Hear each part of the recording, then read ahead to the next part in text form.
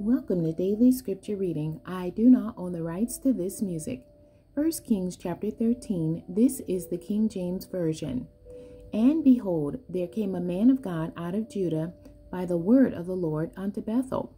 And Jeroboam stood by the altar to burn incense. And he cried against the altar in the word of the Lord, and said, O altar, altar, thus saith the Lord, Behold, a child shall be born unto the house of David, Josiah by name, and upon thee shall he offer the priests of the high places that burn incense upon thee, and men's bones shall be burnt upon thee.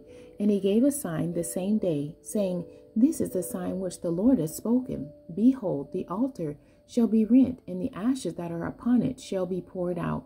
And it came to pass, when King Jeroboam heard the saying of the man of God, which had cried against the altar in Bethel, that he put forth his hand from the altar, saying, Lay hold on him. And his hand, which he put forth against him, dried up, so that he could not pull it in again to him. The altar also was rent, and the ashes poured out from the altar, according to the sign which the man of God had given by the word of the Lord. And the king answered and said unto the man of God, Entreat now the face of the Lord thy God, and pray for me, that my hand may be restored me again. And the man of God besought the Lord, and the king's hand was restored him again, and became as it were before. And the king said unto the man of God, Come home with me, and refresh thyself, and I will give thee a reward. And the man of God said unto the king, If thou wilt give me half thine house, I will not go in with thee, neither will I eat bread nor drink water in this place. For so was it charged me by the word of the Lord, saying, Eat no bread, nor drink water, nor turn again by the same way that thou camest. So he went another way, and returned not by the way that he came to Bethel.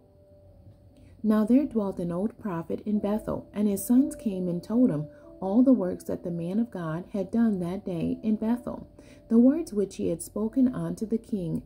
Then they told also to their father. And their father said unto them, What way went he? For his sons had seen what way the man of God went, which came from Judah.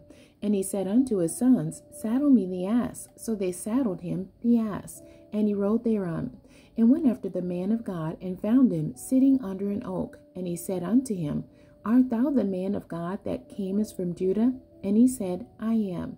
Then he said unto him, Come home with me, and eat bread. And he said, I may not return with thee, nor go in with thee, neither will I eat bread nor drink water with thee in this place. For it was said to me by the word of the Lord, Thou shalt eat no bread nor drink water there, nor turn again to go by the way that thou camest. He said unto him, I am a prophet also, as thou art. And an angel spake unto me by the word of the Lord, saying, Bring him back with thee into thy house, that he may eat bread and drink water. But he lied unto him. So he went back with him, and did eat bread in his house, and drank water. And it came to pass, as they sat at the table, that the word of the Lord came unto the prophet that brought him back. And he cried unto the man of God that came from Judah, saying, Thus saith the Lord, Forasmuch as thou hast disobeyed the mouth of the Lord, and hast not kept the commandment which the Lord thy God commanded thee, but camest back, and hast eaten bread and drunk water in the place of the which the Lord did say to thee, Eat no bread and drink no water, thy carcass shall not come unto the sepulchre of thy fathers. And it came to pass, after he had eaten bread, and after he had drunk, that he saddled for him the ass, to wit, for the prophet whom he had brought back. And when he was gone, a lion met him by the way, and slew him, and his carcass was cast in the way, and the ass stood by it. The lion also stood by the carcass. And behold, men passed by, and saw the carcass cast in the way, and the lion standing by the carcass. And they came and told it in the city where the old prophet dwelt. And when the prophet that brought him back from the way heard thereof, he said, It is the man of God, who was disobedient unto the word of the Lord. Therefore the Lord hath delivered him unto the lion, which hath torn him and slain him, according to the word of the Lord, which he spake unto him. And he spake to his son, saying, Saddle me the ass. And they saddled him. And he went and found his carcass cast in the way, and the ass and the lion standing by the carcass. The lion had not eaten the carcass, nor torn the ass. And the prophet took up the carcass of the man of God, and laid it upon the ass, and brought it back. And the old prophet came to the city to mourn and to bury him. And he laid his carcass in his own grave. And they mourned over him, saying, Alas, my brother!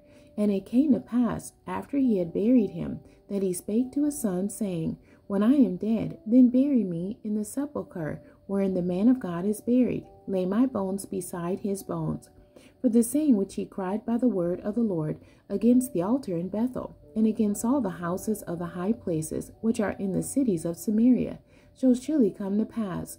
After this thing Jeroboam returned not from his evil way, but made again of the lowest of the people priests of the high places. Whosoever would, he consecrated him, and he became one of the priests of the high places. And this thing became sin unto the house of Jeroboam, even to cut it off and to destroy it from off the face of the earth. The end. God bless you, and thank you for joining me today.